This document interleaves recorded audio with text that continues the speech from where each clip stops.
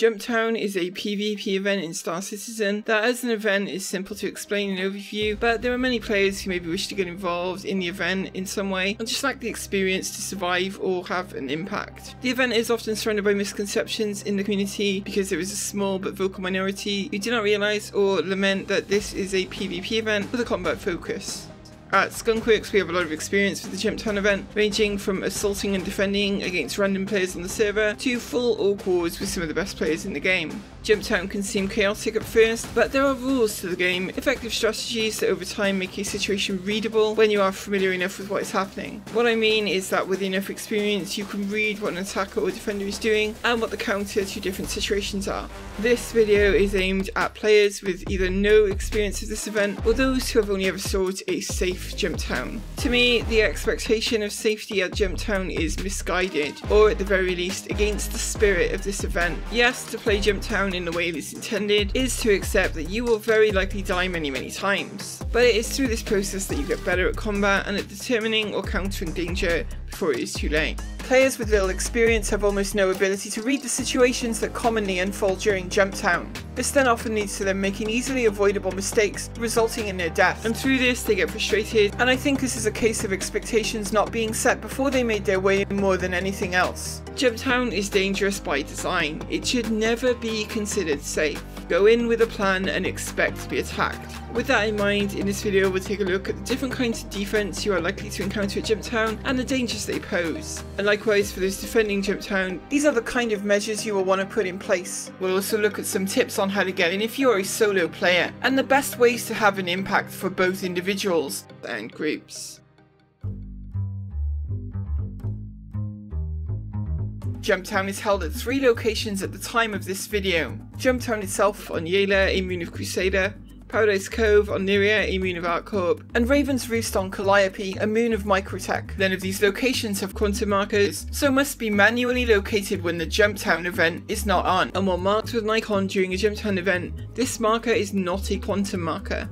So slow flight from the nearest OM is usually the method people choose to approach. The outposts themselves are all identical, a multi-room structure with a single airlock entrance. There are containers surrounding the outpost and on the roof. Inside there are 4 rooms: the hallway, storage room, back room, and the production room.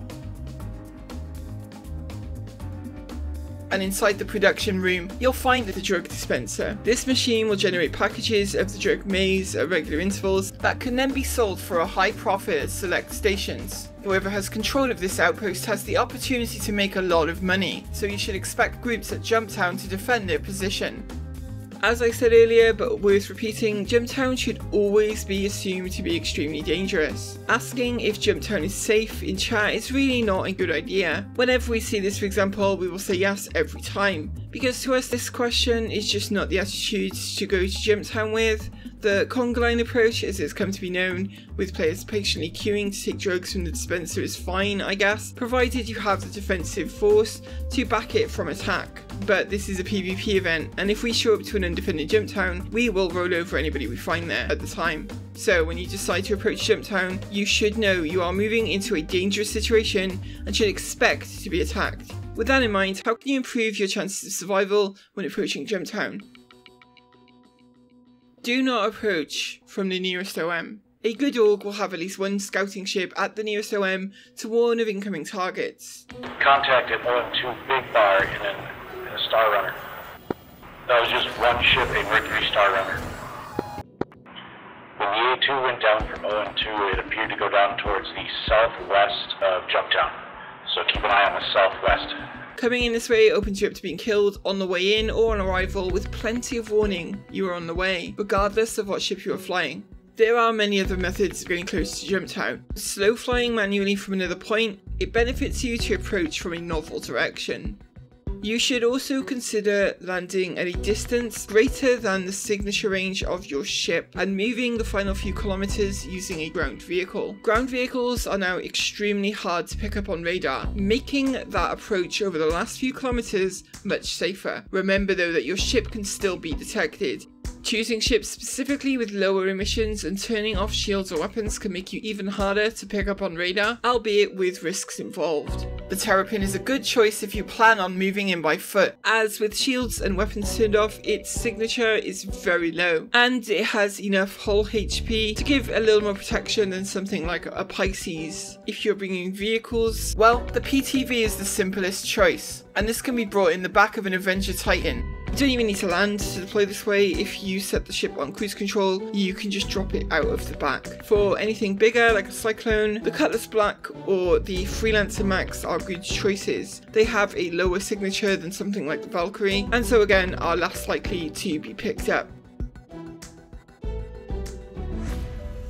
The specific dangers of Jumptown can be broken down into 4 levels. The first falls within the sphere of space of a distance roughly equal to the nearest OM. This is where defending ships will be the biggest threat you face. As we just mentioned, there are ways to improve your survivability while moving through this range. In particular, the path between the nearest OM and the outpost will be the most dangerous, and that your chances of being picked up on radar while further out than your highest signature is much lower. For defenders, this is where you want ships scouting with active ping, keeping them relatively close to the outpost, save for a scout ship at the OM, but moving fast enough to not become targets for railgunners on their way in over the ground. It is a misconception that you won't pick up large ships like an A2 bomber before it is too late. Major threats like A2 bombers can in fact be picked up from a considerable distance. You won't get the targeting pip, no, but you've got to use a bit of deductive reasoning here. When you send out a ping, you will see point clouds indicating where a target will be, all the way up to very long ranges for larger ships. If you are picking up something at 40 kilometers or more out,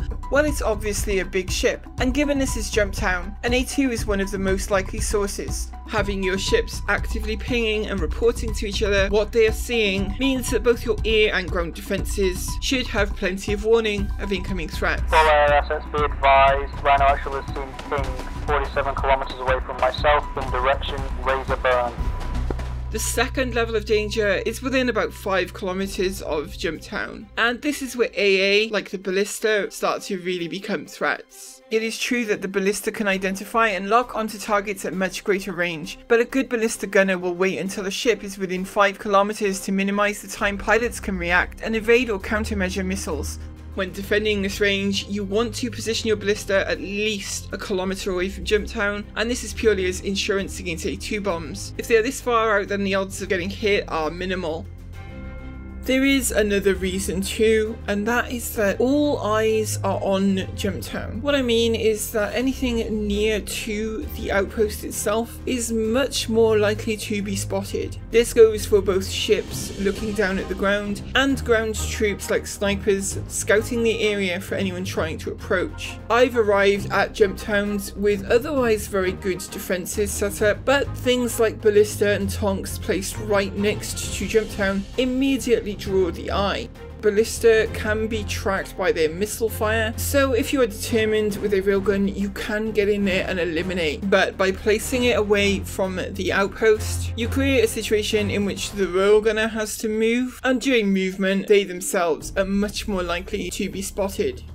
Ideally, your Ballista will be in a perimeter around the outpost, so if you have 2 as an example, then put them on the opposite sides. The Ballista's range is ample to give overlap in cover, don't worry, and in our honest opinion, it really isn't worth using a Centurion. They're not very good as general AA, their bubble of protection is too small, and the weapons they field have a very tiny window on target. They work quite well defending a Ballista from attack from the air, but committing someone purely to this job is a hard sell in most cases. Ballista do after all run out of ammo quite quickly and will need to be replaced often. I think CRG need to increase the range and projectile speed of these size 4 guns, both for the sake of the Centurion and multi-crew ships in general. If you are defending and you have AA set up at the outpost, this is also a good opportunity for your fighters to bring targets back down into the bubble of defense AA provides. If your fighters can draw ships into Ballista range, it saves your pilots having to dogfight those targets. If you are coming in solo, I'd recommend aiming to land and leave your ship at around the 5 kilometers range. Plan around this distance for any additional transport needs, but even on foot this is not a great distance to overcome.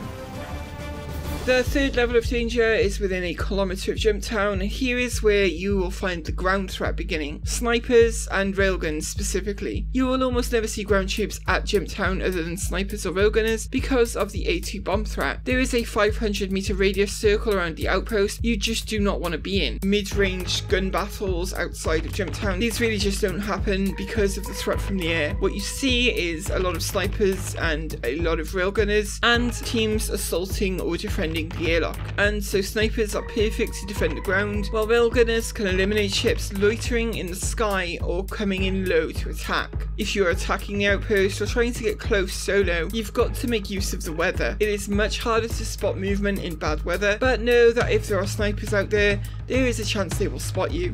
They are going to be about 500 meters out though, so if you wanted to go hunting for them, that is the distance to go looking.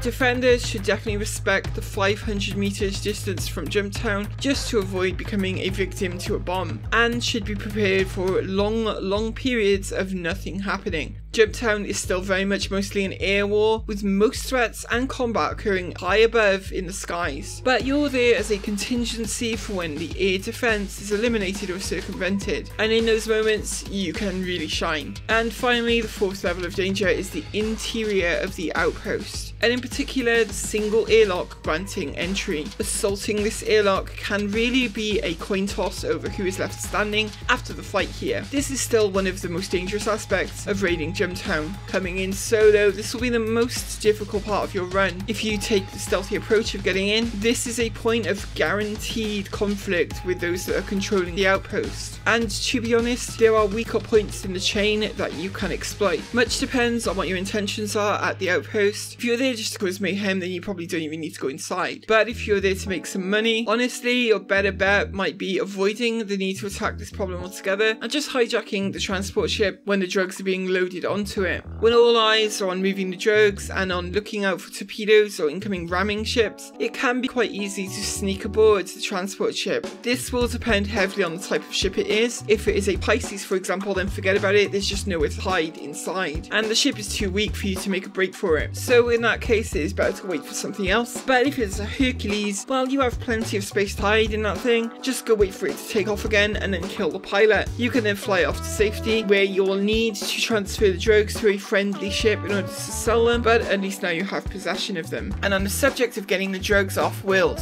I think it should be obvious at this point that your transport ships should not be left on the ground for extended periods. They should be called in when drugs are ready to load. As an example, when maybe 50 packages are ready to go, the ship should be loaded as quickly as possible with the pilot staying in their seat, ready to dust off at any sign of threat approaching. The best defense against the A2 is not having anything within easy reach of the outpost to be blown up or killed. If you stick to this doctrine, then the A2 isn't much of an actual practical threat, more just an exciting spectacle that brings some fireworks to a night of Jumptown.